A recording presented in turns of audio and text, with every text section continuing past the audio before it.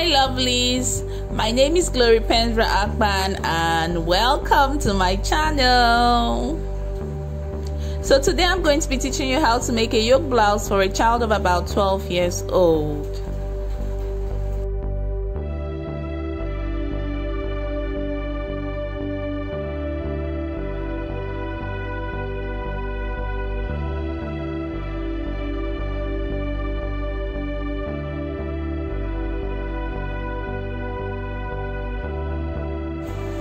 So we'll start off by rolling the shoulder line, the bust line, the waist line, and then the hem or the edge of the paper there will represent the hem of the blouse.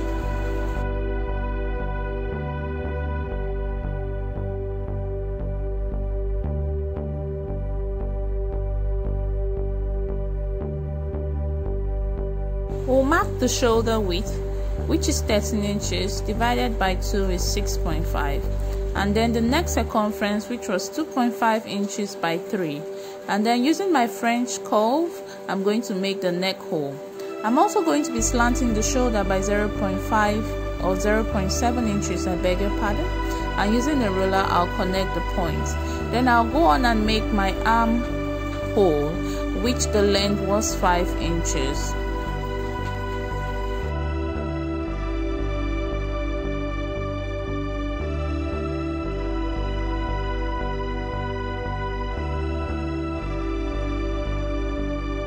This blouse is for a preteen, so she's beginning to grow bust. So I've imputed her bust measurement there with a 1-inch sewing allowance. Also, using her hip circumference, I'm going to be marking out the measurements at the hem. Coming to the waist, I'm going to use her waist circumference, which was 23.5 inches, divided by 4 is 5.8 inches, plus a 1-inch allowance is 6.8 inches. And using my ruler, I'm going to be connecting the bust to the waist and down to the hip.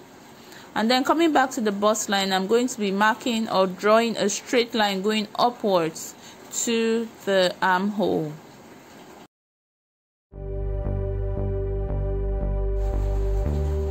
To make the yoke, we are going to be coming downwards by 5.5 inches, ensuring that we're not too close to the bust line so her bust doesn't show. Remember, she's a child.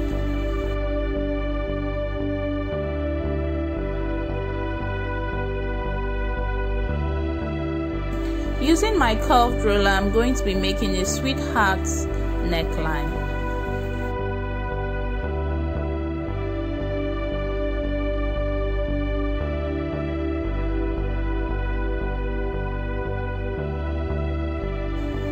Blouses look nice when the hem is curvy, so I'm going to be curving this hem by going 1.5 inch upwards, just like so, and using my curved ruler I've made the curve. Now I'm heading out to cut out my pattern.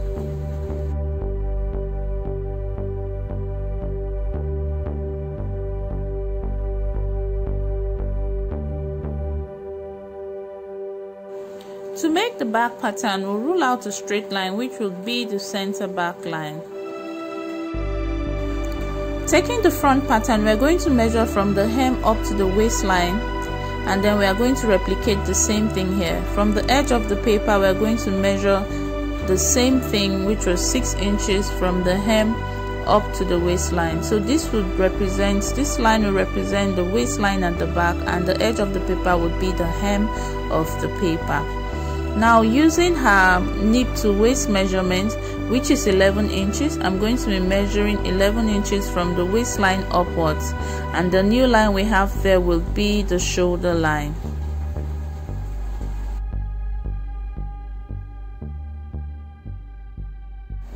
Coming down by 7.5 inches, we're going to mark out the bust line.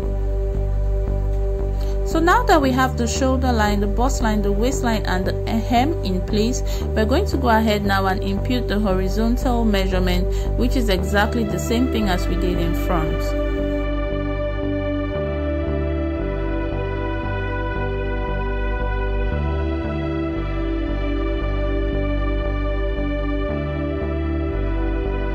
To make the yoke, I used the front yoke as a guide.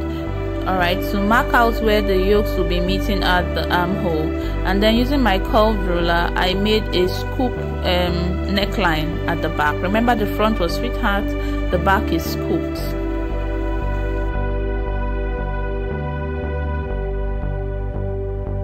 Now I'm simply adding a 1-inch zipper allowance at the center back.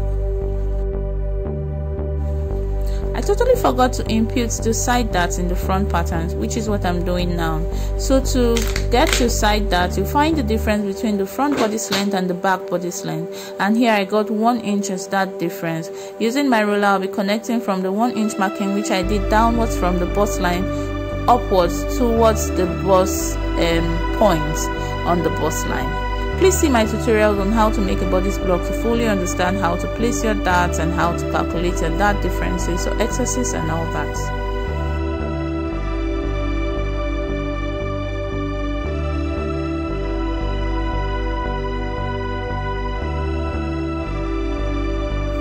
Here our patterns are ready and laid out for you to see. This is the lace fabric I'm going to be using. It has lovely gold details, and this is the satin I'm going to be using as underlay and lining. It goes nicely with the lace. So I'll begin laying my pattern and cutting now.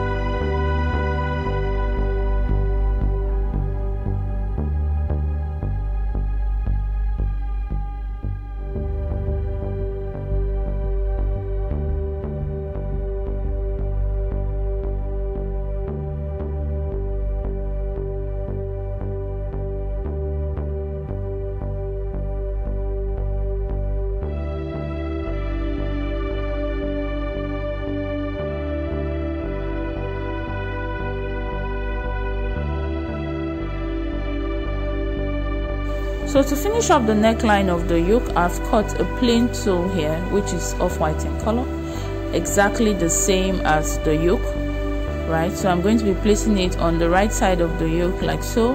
Then I'll go to my machine and sew round the neck hole just like so, and then we'll flip it over to the wrong side and iron out the neck.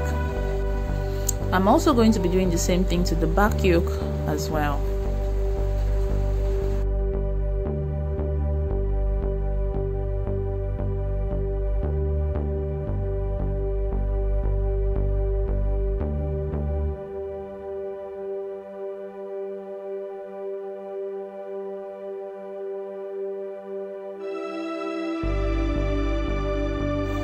Here the neckline has been finished and I've gone on to iron it. As you can see, the tool we used as a lining for the yoke down there, and how neat the neckline looks. We did the same thing to the back here.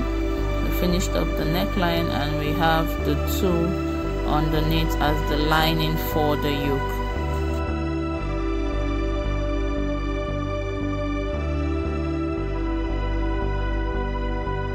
Here is the front of the blouse with our darts marked out. So now we're going to go ahead and sew the darts for the underlay and the darts for the lining. Remember, we only have darts in the front of the blouse. We don't have any darts at the back of this blouse. So now we'll go ahead and sew the darts.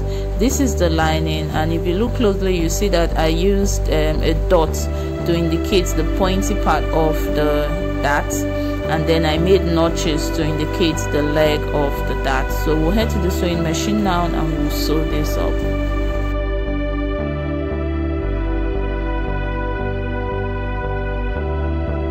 The dart has been sewn. This is the front of the blouse. Now I sewed up the dart, treating the lace and the underlay as one. Right, flipping over, you can see the darts there.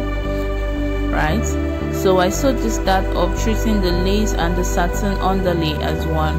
And this is the lining with the darts also sewed in place and ironed.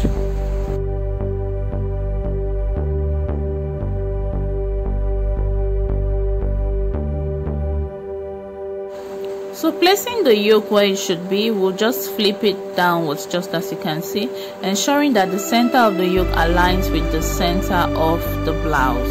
Right, I'll go make stitches joining the yoke and the blouse together. Then I would also take my lining, right side facing downwards, right side to right sides of the fabric, over like so, and then I'll go sew up this neck. We're going to be doing the same thing to the back as well. Now I'm done. Alright, that's the magic of editing, guys. So the neck has been sewn, the yoke has been installed. So then we're going to go down now and finish up the hem of this blouse. To finish off the hem, I'm going to separate the lining from the lace and underlay, just as you can see. So the lace and underlay together as one and the lining separated. Flipping the lining over onto the right side of the fabric, I'm now going to go and sew this up. Right, we'll sew 1/2 inch like so. We'll do the same thing to the back as well. We'll separate the lace and the underlay and then flip the lining over the right side of the blouse, and we'll sew the hem using 0.5 inch.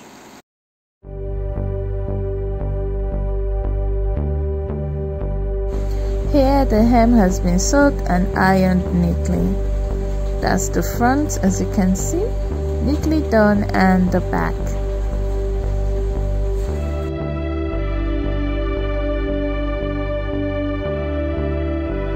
Now we're going to go join the side seams up, both sides up, and we're also going to join the shoulders together.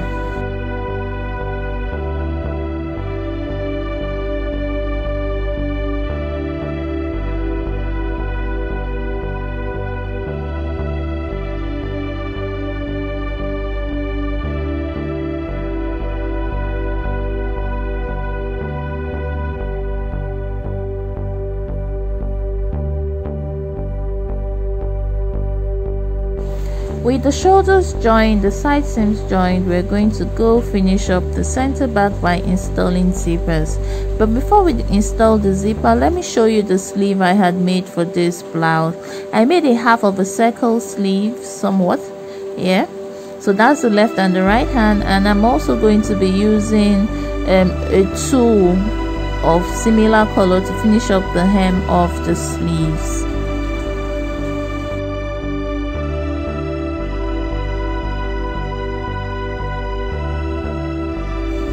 Here is the finished blouse, zip installed and sleeved inserted. So beautiful. Look at our yoke, really gorgeous. You might almost not tell that it's a yoke, you know, because of how neat the sewing is and how well it was ironed. If you've watched this video up to this point, then please, I deserve a thumbs up. Please like this video, share it with your friends, leave a comment, you know, if you have questions, and subscribe if you haven't. Thanks so much, and God bless you.